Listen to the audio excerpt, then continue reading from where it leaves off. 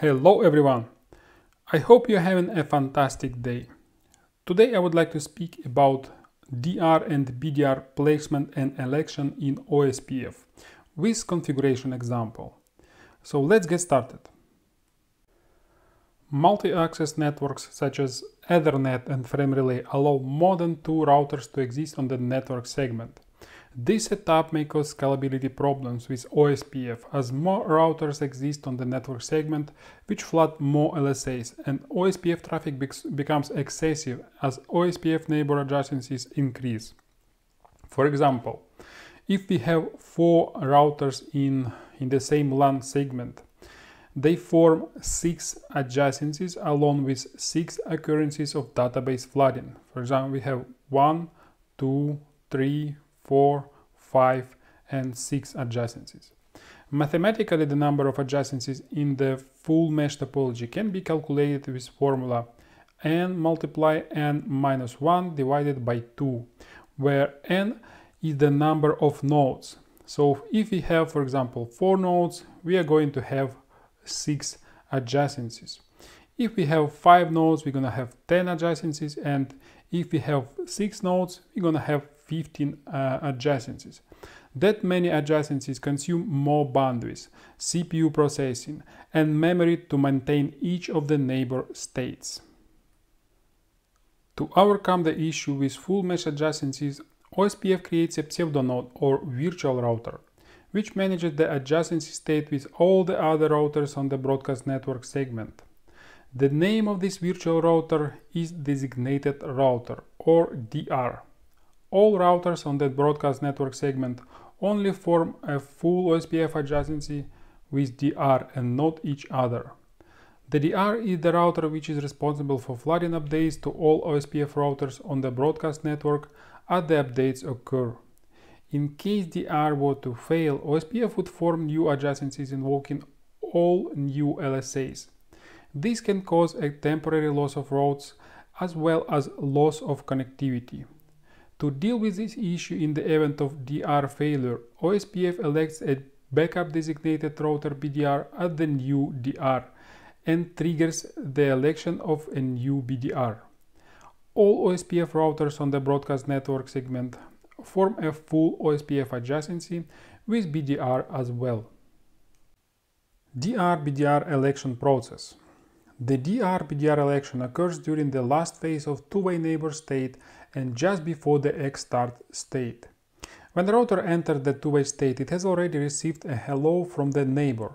If a router ID in the hello packet other than 0000 for the DR or BDR, the new router assumes that the current routers are the actual DR and BDR. Because the initial time a router runs the election algorithm for a network, the network's DR and BDR are initialized to 0000, which indicates the lack of both DR and BDR. Routers with the OSPF priority from 1 to 255 in its OSPF interfaces connected to multi-access network segment are trying to become DR. By default, OSPF priority on the router interface is equal to 1. Each router on that segment with OSPF priority from 1 to 255 places their OSPF priority and router ID in their hello packets for that segment. Then routers receive and examine hello packets from the neighboring routers and check OSPF priority and router ID. If a router finds itself as a more favorable router than the neighbor, it continues to send out hello packets with its OSPF priority and router ID listed. If the information in the hello packet is more favorable, then the router updates information in its OSPF hello packet with the information received from the neighbor. The router updates the DR field of the hello packet with the more favorable router ID. To be more preferable for DR elections, the router must have the highest OSPF priority on the interface for that network segment, and in case there is a tie, router must have higher router ID. When all routers on the network segment have agreed on the same DR, they become adjacent with the DR.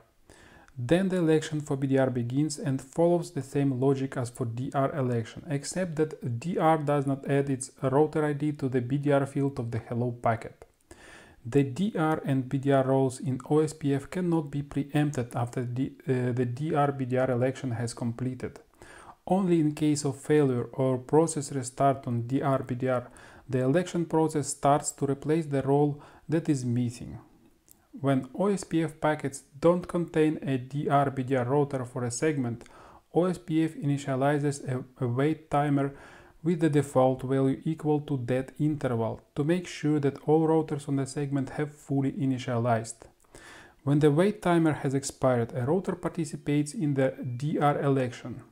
When the OSPF first starts on the interface, the wait timer also starts, and the router still can elect itself at the DR for that segment without other OSPF routers.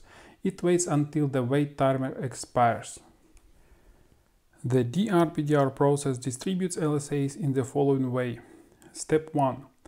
All OSPF routers, DR-BDR routers on the network segment form a full adjacency with the DR and BDR.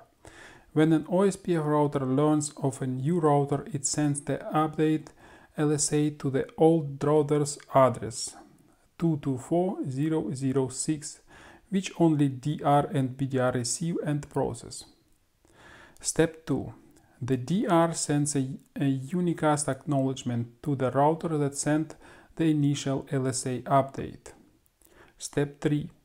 The DR floods the LSA to all the routers on the segment via the all SPF router's address, which is 224.0.0.5.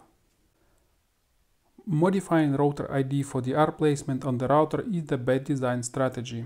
A better technique is to modify the interface OSPF priority to the higher value than the existing DR has. In the default configuration, OSPF priority of the router interface is equal to 1, meaning that if you want to make the router as DR, you need to change OSPF priority on the interface to any value from 2 to 255. And don't forget that OSPF does not preempt the DR or BDR roles. For the changes to take effect, you might need to restart OSPF process on the current DR-BDR router. To restart OSPF process, use the command clear IP OSPF process. To set the OSPF interface priority, use the following command under the interface configuration: IP OSPF priority, and then you need to specify value from 0 to 255. To remove interface from DR-BDR election, set the interface OSPF priority to 1. Increasing interface OSPF priority above the default value 1 makes interface more favorable for DR-BDR election process compared to interfaces with the default interface OSPF priority value. To verify interface role, just check the OSPF interface with the following command: show IP OSPF interface brief. In the output, you will find states for interfaces on the current router for that network segment. For example, for router R5, G01 interface is in state designated router. For R3, G01 is a BDR. And for R2, G01 is router. To check the status of the topology, use the following command: show IP OSPF neighbor. In the output, you will find neighbor ID, OSPF neighbor ID, priority of the neighbor, and the state of that neighbor. For example, a router with router ID 192.168.1.1 has priority 10, and this router is a designated router. If you are enjoying this video, please show your support for it by hitting the like button. To consolidate information on this topic, I would like to do configuration example.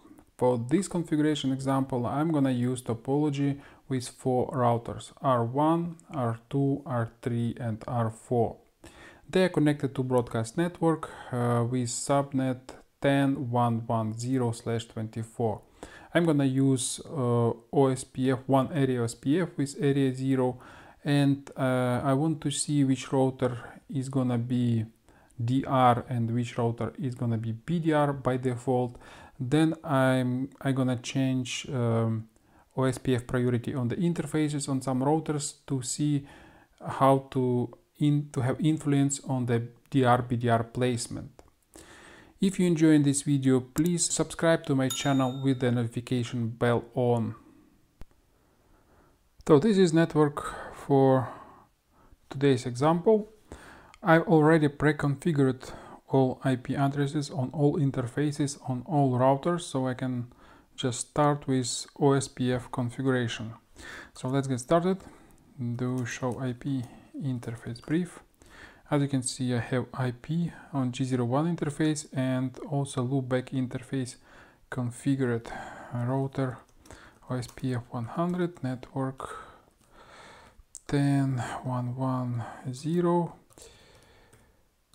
255 area 0, network 192.168.1.1.0.0.0.0, area 0, router 2, router OSPF 100, network 10.1.1.0.0.0.255, area 0, network 192.168.1.0.0.0.0, area 0.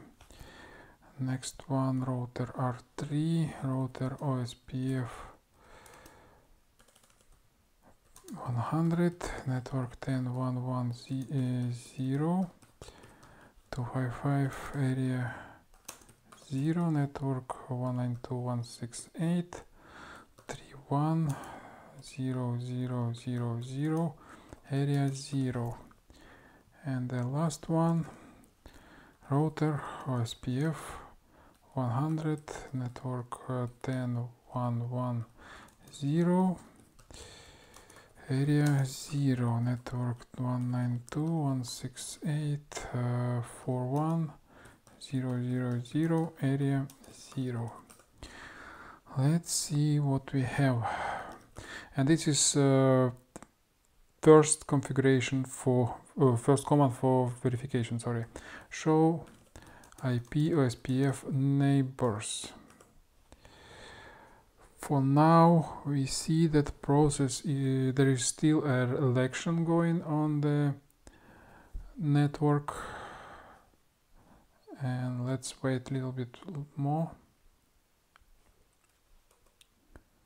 until it's done. So we're gonna see for this default configuration with priority, default priority value on interfaces, we're gonna see router 4 as DR and router 3 as a BDR. And yes, we see that router R4 is DR and router R3 is a BDR. So now let's go on R4 conft let's see what we have here. Show IP OSPF neighbors, and we can see that router has full adjacency with routers, with all routers, because this is DR router, even with druthers, but router R1 has only two ways adjacency with druther router R2, and the same as for DR, it should be for BDR. Show IP OSPF neighbors, and you can see that they have all full adjacency. Let's change OSPF priority for R4 to 0. It will make router R4 not to participate in DR BDR election. Conf T interface G01 IP OSPF priority 0. Let's see. Show IP OSPF neighbors, and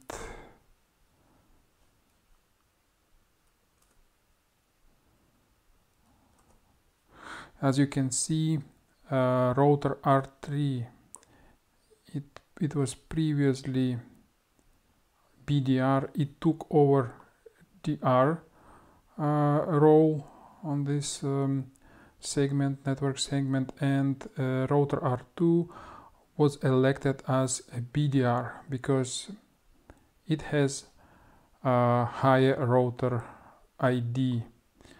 So let's make router R1 as DR. So conf t interface G01 and IP OSPF priority, let's say 10. But it's not gonna happen now because there is no preempt, so we need to restart OSPF process. Clear IP OSPF process. Yes. Show IP OSPF neighbors.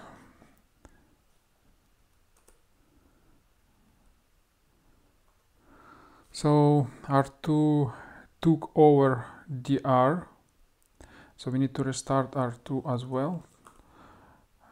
Clear IP OSPF process. Because previously R2 was BDR and it took over DR, so I need to restart this process to make R1 as DR. Now we have R1 DR because its router's priority is different from default, from 1. It's now 10, and it made it more preferable to be DR in this election process. Let's see. So this is router R3, and I guess this router R3 is BDR at the moment because it has higher router ID than router R2. Show IP OSPF neighbors.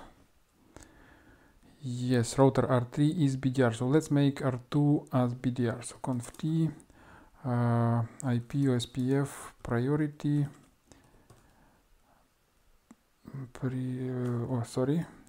interface G01 IP OSPF priority, let's say 5, and we need to restart this clear IP OSPF process.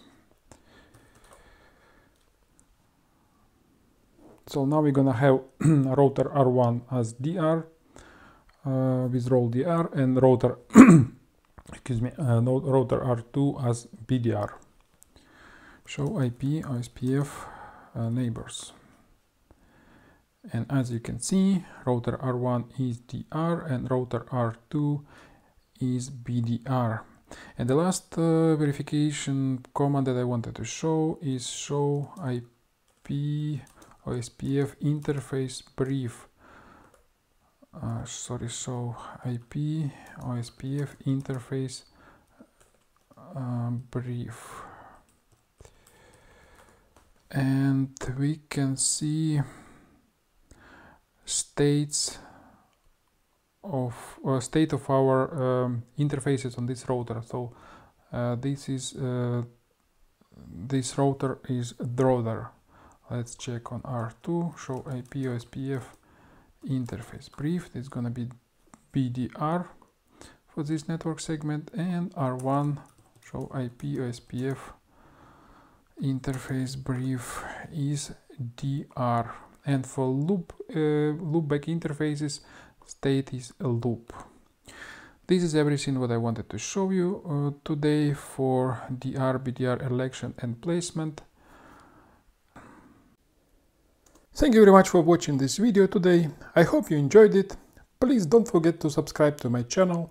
I hope to see you soon in my next videos, but for now, just ciao ciao.